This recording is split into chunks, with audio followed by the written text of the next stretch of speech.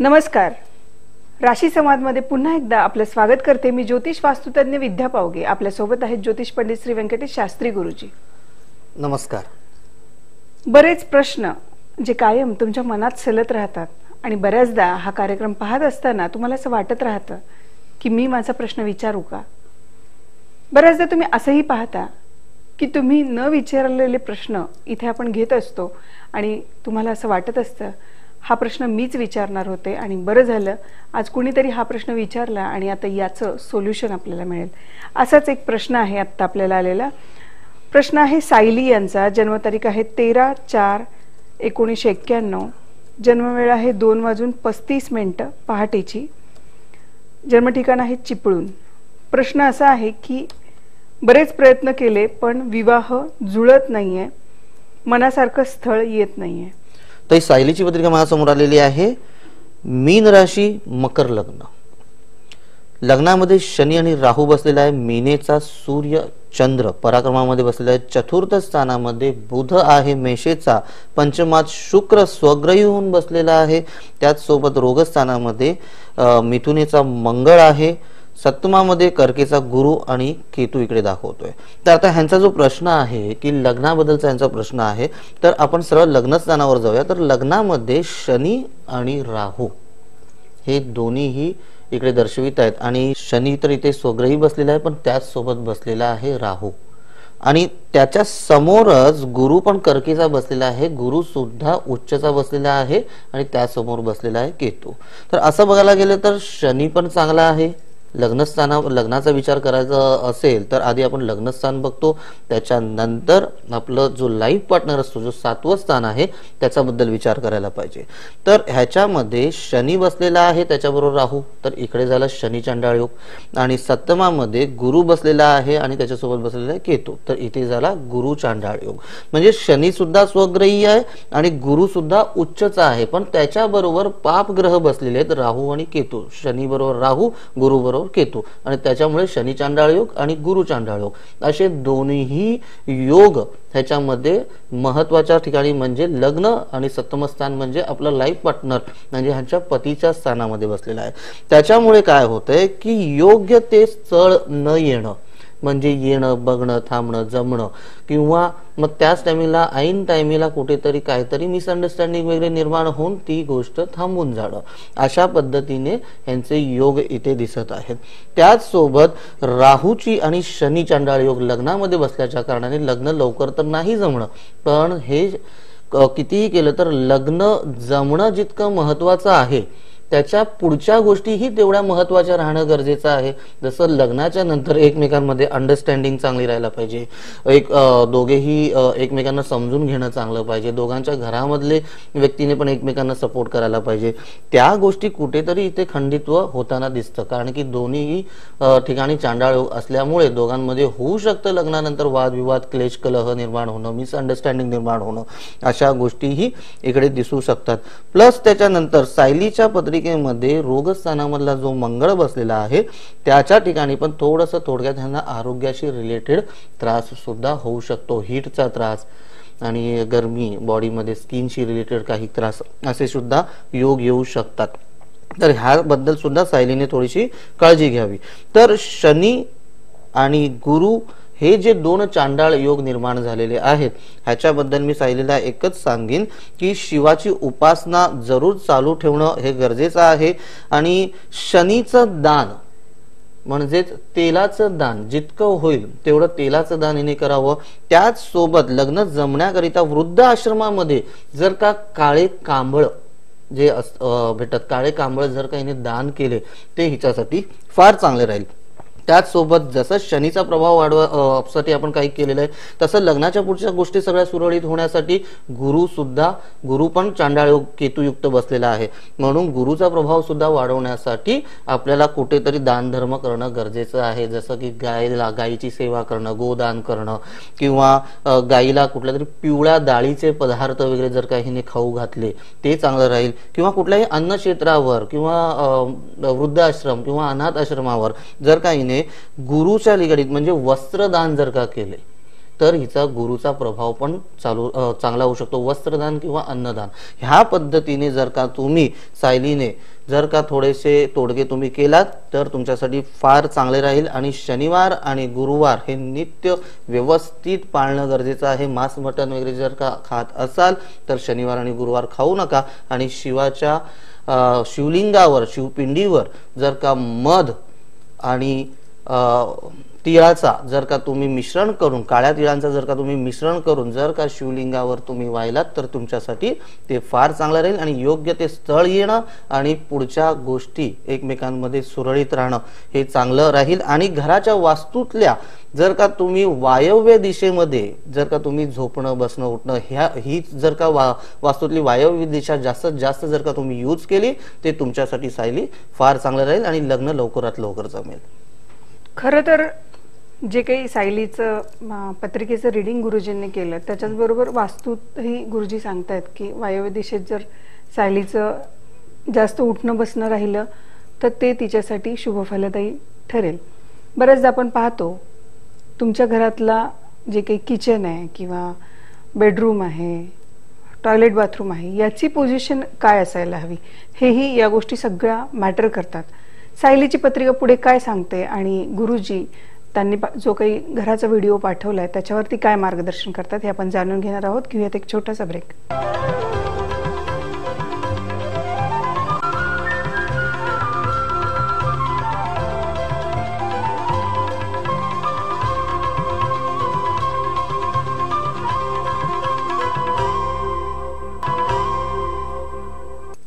Break नंतर पुन्हा एकदा आपल्या सर्वांचं स्वागत आहे. आणि सायलीची पत्रिका, तिची वास्तू याच्याबद्दल आपण चर्चा करत आहोत.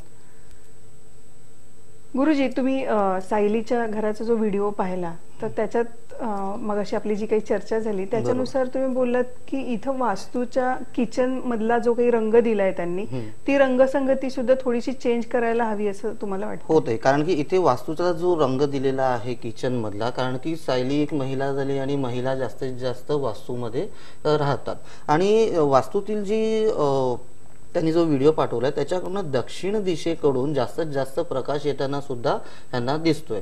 तर दक्षिण दिशेच्या प्रकाशामुळे आणि ह्यांचा जो रोगस्थानातला जो मंगळ आहे त्या दक्षिण दिशेचा प्रकाश आणि मंगळ ह्याच्यावरून हिला आरोग्याशी रिलेटेड काही त्रास होणं आणि अग्नीशी रिलेटेड काही मोठे प्रॉब्लेम्स वगैरे निर्माण होणं ह्याच्यासाठी सायलीला सांभाळणं फार गरजेचं आहे. कारण की अग्नीशी काही ना काही घातपात योग वगैरे येण्यासारखे पण योग येऊ शकतात. किंवा मंगळ जो रोगस्थानातला आहे तर मासिक धर्मा सुद्धा साठी पण ह्यांना कुठे ना कुठे काही प्रॉब्लेम येऊ शकतात. पण सायलीने तसं काही मोठा प्रॉब्लेम होणार नाही, कारण की पंचम स्थानामध्ये ह्यांचा शुक्र स्वग्रही आहे आणि पंचम स्थान हे संततीचं फल देणारं घर आहे. तर पुढच्या लग्नाच्या नंतर काही संतती सुख वगैरे आहेत त्याच्यामध्ये काही ह्यांना बाधा येणार नाही, कारण की शुक्र स्वग्रही तिकडे बसलेला आहे तर संतान सुख वगैरे चांगलं राहील. पण जो रंगाचा जो काही विचार केलेला आहे तर तिकडचा जो डार्क निळा जो रंग त्यांनी दिलेला आहे ते थोडासा त्यांनी तिकडचा तो वर्ज करणं फार गरजेचं आहे. तर तिकडचा रंग जर का ऑफ व्हाईट किंवा पिवळसर रंग जर का त्यांनी दिला तर त्यांच्या वास्तूतला जो काही किचन मधला जो काही निगेटिव्ह इफेक्ट जो तिच्यावर पडतोय तो कमी होऊन जाईल. आणि वायव्य दिशेमधला जो रंग आहे तो जर का ती वायव्य दिशामध्ये जर का ती राहत असेल, झोपत वगैरे असेल तर तसं तर मी तिला सांगितलं की वायव्य दिशा जास्तीत जास्त वापरणं तिच्यासाठी चांगलं आहे. जर आणि हे सर्वांसाठी चांगलं आहे, म्हणजे ज्या पण मुलीचं लग्न होत नसेल, हा मेसेज मी सर्वांनाच द्यायचा प्रयत्न करीन, ज्याही मुलींचा लग्न होत नसेल त्या मुलींनी शक्यतो घरातल्या वायव्य दिशेमध्ये राहणं हे महत्वाचं आहे. कारण की वायव्य दिशा हे बाहेर जाण्याचा मार्ग असतो. तर मुलगी लग्न करून बाहेर आपल्या सासरी जायचं ते ठरवत असतात, ते स्वप्न बघत असतात. तर त्याच्यासाठी जर का त्यांनी वायव्य दिशेमध्ये जर का आपलं प्रस्थान केलं तर लवकरात लवकर त्यांचं ते स्वप्नही पूर्ण होतं आणि येणारं स्थळ सुद्धा त्यांच्यासाठी फार चांगलं भेटतं. म्हणूनच किचन मधले जे पण काही रंग आहेत ते थोडेसे लाईट आणि पिवळ्या रंगाचे घेतले हे चांगलं राहील.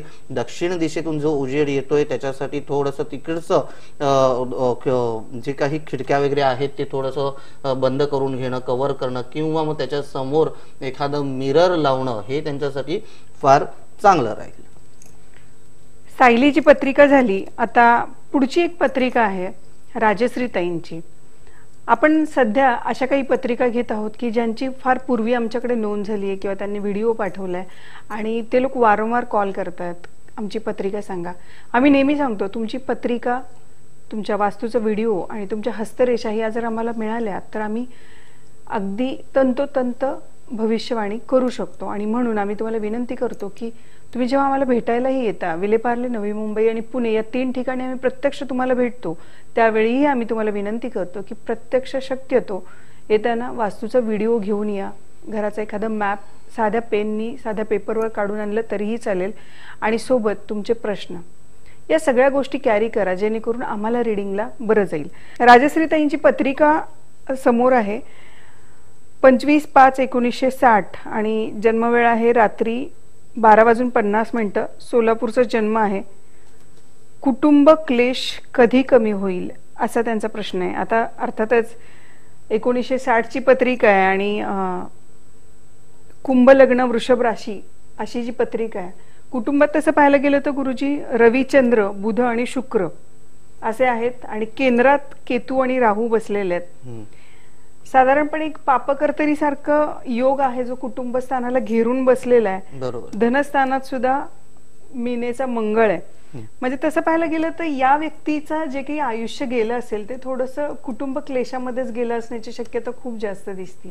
सर्वसाधारणपणे काही गोष्टी आपण जर पाहिले की कुटुंबस्थान जे आहे, सेकंड हाऊस, धनस्थान, त्याच्यामध्ये जर मंगळ असेल तर हे लोक थोडेसे स्वाभिमानी किंवा वाणीचं स्थान असल्यामुळे परखड बोलणारे आणि ज्यामुळे पटकन बोलून मोकळे होतात किंवा राग व्यक्त करतात, तर अशा व्यक्तींचं मग घरात खटके उडणं, भांडणं होणं या पद्धतीच्या काही गोष्टी दिसतात. शिवाय याचं चतुर्थ स्थान जे आहे तिथेही सूर्य बसलेला आहे. सूर्य चंद्र एकत्र बसल्यामुळे दोन्हीही अपोजिट ग्रह असल्यामुळे सुद्धा थोडेसे क्लेश त्यांच्या घरात आपल्याला होताना दिसत आहेत. आता त्यांनी असा प्रश्न विचारलाय, कुटुंब क्लेश आहेत आणि साधारणपणे ते कधी कमी होतील. तर ही पत्रिका जी आहे ती असं दाखवते की आयुष्याचा बराच काळ हा कदाचित कुटुंबात वाद होणं, पती बरोबर, सासू सासऱ्यांबरोबर, मुलांबरोबर, आणि बऱ्याचदा राजश्रीताईंसारख्या बऱ्याच महिला असतात आणि ज्यांना असं वाटत राहतं की मला कधीच आयुष्यात कुणीच समजून घेतलं नाही. म्हणजे एखादी महिला आमच्या जवळ येते आणि ती गाऱ्हाणं गाते की जेव्हा लहान होते तेव्हा आई बाबांनी समजून घेतलं नाही, इकडे लग्न होऊन आले, सासू सासऱ्यांनी आणि नवऱ्याने कधी समजून घेतलं नाही, ज्या मुलांसाठी आयुष्य काढलं त्या कुटुंबात आता मुलंही मला समजून घेत नाहीयेत. का होतंय असं की तुम्हाला कोणीच समजून घेत नाहीये. तर ही जी पत्रिका आहे राजश्रीताईंची ती जर आपण पाहिली तर जे काही वाणी पण आहे अगदी परखड आहे. धनस्थानातला जो मंगळ आहे बरोबर ते अगदी परखड असल्यामुळे या साधारण घटना होत असण्याची शक्यता आहे. अगदी बरोबर आहे. कारण की द्वितीय स्थानामधला जो मंगळ आहे हा मंगळ थोडासा अग्रेसिव्ह स्वभाव, जिद्द, हट्ट. मंगळ तसा बोलायला गेलं तर पराक्रमी ग्रह आहे. तो प्रत्येकाला सपोर्ट करायचा प्रयत्न करतो, पण तुम्ही त्याचा सपोर्ट कसा घेता? तो प्रत्येकाला एक पुश करायचा प्रयत्न करतो, पुढे जाण्याची हिंमत द्यायचा प्रयत्न करतो आणि तो आपल्या मनामध्ये एक अग्रेसिव्हपणा, म्हणजे ते तुम्ही जर का पॉझिटिव्ह विचार केलात तर काहीतरी व्यवसाय, काम आणि कुठल्या तरी चांगल्या गोष्टीसाठी त्याचा जर का उपयोग घेतलात तर तो मंगळ खूप चांगल्या मोठ्या स्थानावर तुम्हाला घेऊन जाऊ शकतो, म्हणजे पराक्रम घडवू शकतो. पण जर का तोच जर का मंगळ निगेटिव्ह प्रभाव द्यायला लागला आणि तुम्ही जर का आपल्या स्वभावामध्ये बदल नाही करू शकलात तर त्या मंगळाचा प्रभाव तुमच्यावर खूप नकारात्मक पद्धतीने होऊ शकतो. जसं की मंगळ आहे आणि ह्यांचा 1960चा जन्म आहे. वयामानाने मंगळाचा त्रास जो आहे, मंगळ हा आपल्या ब्लडशी रिलेटेड पण प्रॉब्लेम्स देऊ शकतो. या ब्लडचे करता जो आहे ग्रह तो मंगळ असतो, तर होऊ शकतं ह्यांना ब्लडशी रिलेटेड, म्हणजे ब्लड प्रेशर वगैरेचा त्रास होणं, चिडचिडी होणं. आणि आतापर्यंत मी ह्या घरासाठी खूप काही केलेलं आहे. तर आता हे चतुर्थ स्थानातले जे सूर्य आणि चंद्र हे जे बसलेले आहेत हे ग्रहण दोष, अमावस्याचा जन्म ह्यांचा दाखवतोय. आणि त्याचबरोबर जास्तीत जास्त आताचा जो काळ आहे ह्यांचा गोचरचा जो शनी धनु राशीचा होता, आजचा पण शनी सुद्धा धनु राशीमध्ये चालू आहे. तर गोचरचा आणि आताचा शनी धनु राशीमध्ये जास्तीत जास्त मागचा गेल्या जो 1.5 वर्षाचा जो काळ चालू झालेला आहे तेव्हापासून ह्यांची जास्तीत जास्त चिडचिडी होणं, मानसिक व्याप, चिडचिड आणि कुठल्याही गोष्टीमध्ये थोडासा त्रास जास्त ओढून घेणं, अशा गोष्टी सुद्धा इथे दिसून येतात. तर राजश्री ताईंची पत्रिका आपण कंटिन्यू करूया, काय बोलते ते, पण तत्पूर्वी घेऊया एक छोटासा ब्रेक.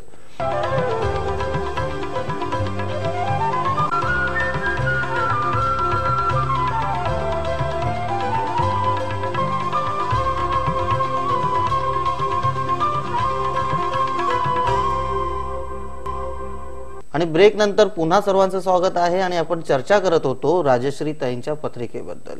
तर राजश्री ताईंच्या कुटुंब स्थानामधला मंगळ जो बऱ्याच गोष्टींना वादविवाद ठरविताना दिसतोय, ऍडजस्टमेंट करताना थोडासा त्रास होतोय आणि त्यांचाच मानसिक त्रास आणि चिडचिड राजश्रीताई तुम्हाला होताना दिसते.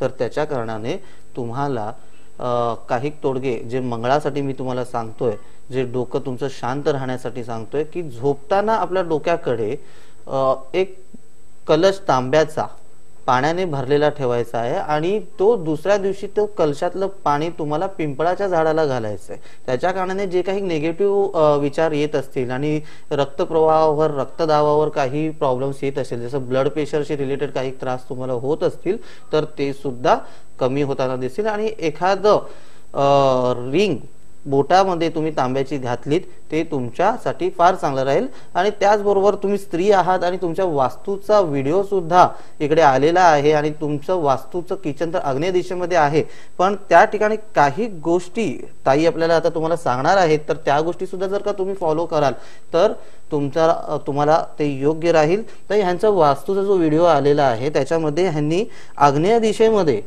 ह्यांची किचन तर आहे, पण ह्याच्यामध्ये तुम्ही एक गोष्ट पाहिली असेल तर त्यांचे दोन्ही दिशा, पूर्वेकडून पण उजेड येतोय आणि दक्षिणेकडून पण उजेड येतोय. पण ह्यांची जी उभं राहायची जी दिशा आहे ते स्वयंपाक करताना ती शेगडी जी आहे दक्षिण साईडला आहे आणि त्यांचा दक्षिण साईडून उजेड येतो. तर ह्याच्याबद्दल तुमचं काय मत बोलतंय? तसं पाहायला गेलं तर मोस्टली आता जनरली सगळ्यांनाच वास्तूचं बऱ्यापैकी नॉलेज होतंय, कारण एवढे कार्यक्रम लोक पाहतात, वाचतात, त्याच्यामुळे वास्तूची रचना साधारण कशी असावी यानुसार घराची रचना तर आहे यांच्या. पण जो एल शेप किचन आहे आणि तसं पाहायला गेलं तर आपण व्हिडिओ पाहिला तो, तर त्याच्यात आपल्याला दिसतं की दक्षिण दिशेची विंडो ही फार मोठी आहे किचनची. बरोबर. आणि शिवाय अगदी व्हिडिओ काढताना सुद्धा ताई तिथेच उभ्या आहेत असं दिसतंय. आणि किचन मध्ये दक्षिण दिशेतच म्हणजे आग्नेय दिशेमध्येच दक्षिण दिशेमध्ये शेगडी दिसतीये. ओके. तर या शेगडीमुळे आणि जी एक पाईप लाईन आली आहे गॅसची लाईन, ती सुद्धा दक्षिण दिशेतूनच आलेली आहे. तर तसं पाहायला गेलं तर हा म्हणजे भले आग्नेय दिशेत किचन आहे ते बरोबर आहे, मात्र उजेड हा पूर्ण दक्षिण दिशेकडून येताना दिसतोय. बरोबर. आणि जी यांचा चेहरा आहे तो सुद्धा दक्षिणेला फेस करून या स्वयंपाक करतात रेग्युलर. बरोबर. आणि गोचरीचं जेव्हा भ्रमण होत असेल की व्ययस्थानावरून आणि धनस्थानावरून जेव्हा जेव्हा गोचरीच्या मंगळाचं किंवा रवीचं भ्रमण होत असेल तेव्हा तेव्हा यांची चिडचिड खूप जास्त प्रमाणात दिसते, होत असण्याची शक्यता आहे. शिवाय जर तुम्ही पाहिलं गुरुजी तर आपल्याला लक्षात येतं की त्यांनी एक व्हिडिओमध्ये त्यांचं देवघर सुद्धा अगदी प्रॉपर ठिकाणी आहे, पण तिथे खिडकीतून बाहेर एक नाला दिसतोय मोठा. अच्छा. आणि त्याच्यामुळे जर यांनी वास्तूमध्ये ईशान्य दिशेमध्ये जर समजा वास्तुमोती प्लेस केले, म्हणजे जमिनीमध्ये ते दाबून ठेवले किंवा एखाद्या कलशामध्ये पाणी घेऊन जर त्याच्यात वास्तुमोती ठेवले 25 वास्तुमोती आणि ते हँग केले ईशान्य दिशेला, तर तो दोष सुद्धा आपल्याला वास्तूमधला नष्ट होताना दिसतोय. बरोबर. ते खूप छान माहिती अशी दिलेली आहे ताईंनी राजश्री ताईंसाठी. तर राजश्री ताई तुम्ही नक्की ह्याचा फायदा घ्यावा असं माझी विनंती आहे, कारण की दक्षिण दिशेतून जी काही ऊर्जा येते, दक्षिण दिशा ही यमाची दिशा आहे आणि तिकडून डायरेक्ट प्रकाश येतोय आणि तुम्ही स्वयंपाक करताना दक्षिणेकडे चेहरा तुमचा असतो. तर तसं नसून तुम्ही शक्यतो होईल तेवढं तुमची शेगडी जी आहे ते पूर्व दिशेच्या भिंतीकडे करा आणि तुमचा चेहरा जो आहे पूर्व दिशेला असावा. आणि ईशान्य ठिकाणी जर का तुम्ही जसं ताईंनी सांगितलंय की वास्तूतल्या ईशान्य ठिकाणी वास्तुमोती 25 वास्तुमोती जर का तुम्ही एका कलशामध्ये भरून ठेवला ते तुमच्यासाठी राहील. त्याचसोबत जर का तुम्ही घरातील जे किचन मध्ये जास्तीत जास्त वेळ तुम्ही किचन मध्ये असता, ते किचन मधला जो चेहरा आहे ते तुम्ही पूर्वेकडे ठेवण्याचा प्रयत्न करा. आणि तुमच्या किचन मधल्या ईशान्य ठिकाणी सुद्धा तुम्ही एक पाण्याचा लोटा भरून त्याच्यात 25 वास्तूमध्ये जर का ठेवाल ते तुमच्यासाठी चांगले राहील. पण ते वनस्पतीबद्दल जर का आपण बोललो तर दक्षिण दिशेतून जर का जी काही निगेटिव्ह एनर्जी येते आणि ते सरळ ह्यांच्यावर इफेक्ट करते तर ह्यांना होऊ शकतं त्याचा शरीरावर हेल्थचा इश्यू सुद्धा येऊ शकतो. तर वनस्पती कुठल्या पद्धतीने ह्यांनी तिकडे वापराव्यात हे असं तुम्हाला वाटतंय? जेव्हा त्यांच्याशी कोऑर्डिनेशन झालं राजश्रीताईंशी तेव्हा त्यांनी सांगितलं की दक्षिण दिशा जी आहे त्याच्या मध्यावरती म्हणजे घराच्या जी दक्षिण दिशा आहे पूर्ण त्याच्या मध्यवर्ती एक ड्रेनेजची लाईन आली आहे. बाथरूम आणि टॉयलेटची एक मोठी लाईन तिथून पास झालेली आहे घराच्या आणि त्याच्यावरती पिंपळाची आणि उंबराची वनस्पती त्या वाढलेल्या आहेत. तर तेव्हा मी त्यांना सांगेन की शक्यतो राजश्रीताई तुम्ही शक्य असेल तर एक लक्षात घ्या, तुम्ही ग्राउंडला राहताय, ग्राउंड फ्लोअरला राहताय आणि जो दक्षिण दिशेचा बाहेरून जाणारा जो ड्रेनेजचा पाईप आहे त्याच्यावरती ज्या वनस्पती वाढल्या आहेत त्या तसं पाहायला गेलं तर शुभफलदायी आहेत, पण त्या ड्रेनेजच्या पाईपवरती वाढतात आणि त्याच्यामुळे हा दोष तुम्हाला लागू शकतो. काही विशिष्ट ग्रहांचं भ्रमण विशिष्ट दिशांमधून होताना म्हणजे आम्ही जेव्हा तुम्हाला नेहमी सांगतो 70% पत्रिका आणि 30% वास्तू तुमच्या आयुष्यावरती काम करते. तुमची वास्तूची रचना बरोबर आहे, पण जर त्या ड्रेनेजच्या पाईपवरती जर पिंपळ, उंबर आणि वड यांची प्लांट्स कायम वाढताना दिसत आहेत तर ती तुमची जबाबदारी आहे की दुसऱ्यांना कुणाला त्रास होणार नाही. तुमच्या पत्रिकेनुसार तुम्हाला याचा त्रास खूप जास्त होईल, त्याच्यामुळे तुम्ही लक्ष द्या आणि बाहेरून त्या वनस्पती काढून टाकण्याचा प्रयत्न करा. दुसरी एक गोष्ट इथं खूप महत्वाची, ताई लक्षात घ्या, जर शक्य असेल तितका वेळ जास्तीत जास्त ईशान्य दिशेतलं जे तुमचं मंदिर आहे तिथं जास्तीत जास्त वेळ घालवण्याचा प्रयत्न करा. शिवाय गुरुजींनी जे एक तांब्याचा अंगठ्यामध्ये एक कडी घालायला सांगितली तुम्हाला त्याचा सुद्धा वापर नक्की करा. म्हणजे आपली संस्कार आणि आपलं शास्त्र असं सांगतं की बाळ जेव्हा जन्माला येतं तेव्हा त्याच्या पायामध्ये तांब्याचे वाळे घातले जातात. आजकाल काही फॅशनेबल लोक तांब्याचे वाळे घालत नाहीत, पण तांब्याचं वाळं घालणं याच्या मागे खूप मोठं शास्त्र आहे. बऱ्याच गोष्टी आहेत शास्त्र आणि संस्कृती बरोबर जोडलेल्या. राजश्रीताई पत्रिका तुमची चांगली आहे, तुमचा स्वभाव थोडासा ॲग्रेसिव्ह आहे, सगळ्यांना कमांडमध्ये ठेवायचं, कंट्रोलमध्ये ठेवायचं असा तुमचा स्वभाव आहे. वृषभ राशीच्या असल्यामुळे थोड्याशा परखड आणि स्पष्ट बोलणारे आहात. समोरच्याला काय वाटेल याचा तुम्ही विचार करत नाही, पण थोडंसं स्वतःला मोल्ड करा, थोडंसं सौम्य करा, जेणेकरून इथून पुढचं आयुष्य तुमचं सुखकारक आणि शांत जाईल. बऱ्याच गोष्टी आहेत ज्या तुम्हाला माहीत नाही आहेत किंवा तुमच्या आजूबाजूला असतात, त्याच्या शास्त्राच्या तुमच्या आयुष्यावरती काय पडसाद पडतात हे आपण जाणून घेत असतो. आम्ही सर्वांना विनंती करतो की प्रत्यक्ष भेटा आणि तुमच्या प्रश्नांची उत्तरं मिळवा. विले पार्ले, नवी मुंबई आणि पुणे या 3 ठिकाणी आम्ही प्रत्यक्ष तुम्हाला भेटतोय, तुमच्या प्रश्नांची उत्तरं देतोय. उद्या पुन्हा याच ठिकाणी याच वेळी भेटणार आहोत. तोपर्यंत रजा घेतो. नमस्कार. नमस्कार.